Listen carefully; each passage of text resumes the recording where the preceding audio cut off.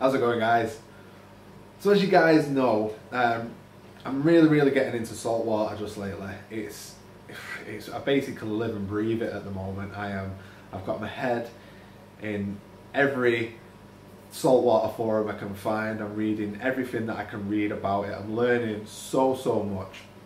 I'm on the Mass Aquarium Facebook page, talking to a load of guys on there, learning from them and everything else, and it's great. I'm always banging on about it, to the point where one of my friends has got interested in saltwater and has decided to set up his own saltwater tank. Now, he's been asking me loads of questions on how does he do this and how does he do that, so we've decided to make a video of all of his questions and me answering them. And this video should hopefully help you guys out there, because you've probably thought of these questions as well. So we're gonna do loads and loads of videos like this because Mike has got loads and loads of questions. So what we'll do, we'll make a start.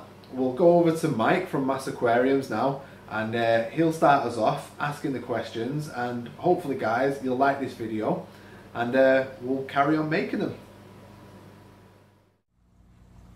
What's up, YouTube? Mike from Mass here, Mass Aquariums. I got loads of questions, just like you guys. If anyone out there, like me, wants to start saltwater, I know one person that can help me, and that's Mike from Mass Aquariums. So I've got a bunch of questions that's going to help me, and I hope it can help you. My first question: I've got nice sand in this tank.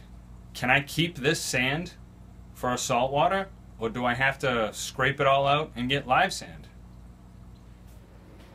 How's it going, Mike? No, you can keep that sand in your tank, it's perfectly fine. You can use anything that you want to use for substrate. You don't have to go with live sand. Now, this is a misconception that I've heard quite a lot, and it catches a lot of beginners out, because there's still quite old school people that say you've got to use live rock and you've got to use live sand. It's not the case, and you don't have to use live sand if you don't want to. You don't have to use crushed coral if you don't want to. Like you said, you've got sand there for an African cichlid tank. You can keep that. You can do a bare bottom tank if you want to do a bare bottom. Me personally, in my tank, I've gone for black gravel. It's just standard aquarium gravel. It doesn't affect the pH of the tank in any way. It's inert, but I like the colour of it, so I went with black. Answer to the question is, yep, you can keep the sand, not a problem. Another question I have is, can or does my freshwater beneficial bacteria, will that hold true in a saltwater tank? Are the beneficial bacteria different? No, Mike, unfortunately, the beneficial bacteria that you've got currently living in your freshwater tank won't survive in a saltwater tank. So you will have to colonise a new lot of beneficial bacteria for your saltwater tank. So you will basically have to start from fresh with your new saltwater tank. Another question that I'm sure will hit a lot of people getting ready to start into saltwater. I have all freshwater tanks. It's super easy for me to do water changes. Can I fill my saltwater tank up with tap water and just add salt? Or do I have to have some special type of system, or is there a special water I have to use? Do I have to buy salt water? Now, when it comes down to water, reef tanks are very sensitive. If you're going to go for corals, the corals are very sensitive to metals, for example copper, and that does have a presence in normal tap water, and also other things like chlorine and all the other stuff that they use to clean the drinking water that comes to your home.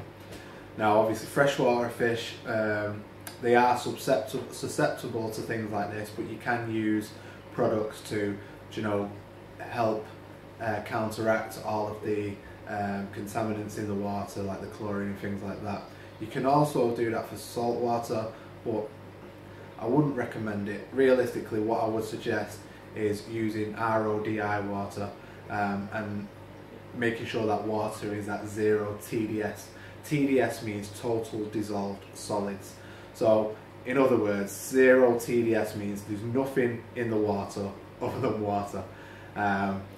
There's two ways you can do this. You can either go out and get yourself your own RODI unit, connect it up to your mains, connect it up to your tap water in some way, and then create your own RODI water.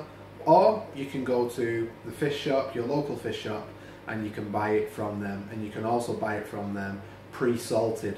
So you literally don't have to mix the salt or anything. You can go to them, they mix the salt and everything for you, and then all you've got to do is tip it straight into your tank. Me personally, because I've got such a large tank, I make the water myself, and then I store it in water butts, big water butts that you have outside collecting your rainwater. I store my RODI water in there to obviously, so I've always got water on standby ready for use in case my water level drops or something happens and I need to do a water change quickly. So as far as filtration goes, I run a canister filter on this tank. Now I have sponges and media and filter floss in this tank. Can I leave all that? Do I have to clean it out? Do I have to have special filtration? What do I have to put in my canister filter to make a saltwater tank thrive? Or can I just leave it all? When it comes down to your filtration, the filtration isn't much different to your fresh water.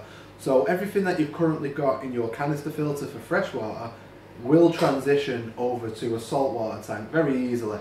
You said about filter floss. I'd probably change your filter floss anyway, because filter floss gets dirty very quickly, so I probably would put fresh filter floss in there. I definitely would also clean all of your system out, clean all of your filtration, make sure all your sponges are clean, make sure everything is sort of like as like new as you can get it. Get it all nice and clean so that when it comes into this tank it's like a fresh start, and you're good to go. Maybe if you've got ceramic media in there, maybe go out and get yourself some, do you know, some aquarium rock, like live, we call it live rock, but do you know, like aquarium rock, like Fijian live rock or something like that. But me personally, I wouldn't get it live, I would get it dry or dead, and I'd take a hammer and a chisel and I'd smash it up into little pieces, and then I'd put that into your basket in your filtration that you had your ceramic media in. If you haven't got that as an option, then go out and get the best ceramic media that you can get.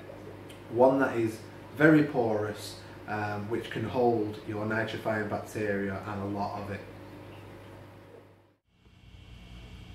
Another question I have, fragging or frag, like I've heard about frag tanks. Is that kind of like propagating plants? If I do get corals or live rock, do I just snip them up and then I can like replant them and grow them? I am very curious about frags or frag tanks.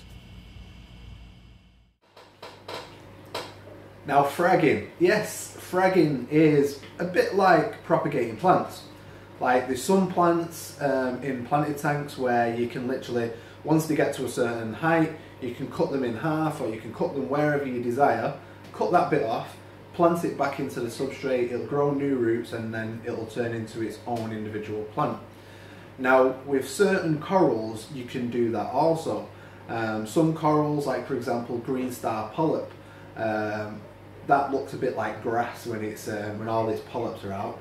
You can literally just take a pair of scissors to a green star polyp, cut a bit off, stick it to a frag plug or stick it to some rock or wherever you want to put it, and then that will then grow and become its own individual coral. Same with like mushrooms and things like that. Most corals can be fragged, and then obviously they will become their own individual coral. A frag tank is basically a tank that you take all of your frags and you just put them in it. It's just a tank that is set up solely for all of your frags, whether you're using it to grow them out, make them bigger and then add them to your display tank once they're at a larger size, or you're using it to display them all for people to come around and buy them from you. So that's what a frag tank is, and fragging is basically cutting a piece off a coral to make it its own individual coral, and then you've got two rather than one, and so on. Thanks, Mike. This is going to help me out extremely well, and I will hope it helps everybody else out that is going to start up a saltwater tank. So guys, there was a little video on saltwater, a little beginner's introduction. Now if you've got any questions on saltwater, if you've considered setting up your own tank but you're a bit scared of doing it because of all of the horror stories or anything like that, then in the comment section below, just let us know what you want to know, and I'll do my best to answer it. Obviously, I'm not an expert at saltwater. I'm not an expert, but I do know quite a bit now, and obviously what I can answer, I will, and I'll help you out as best I can.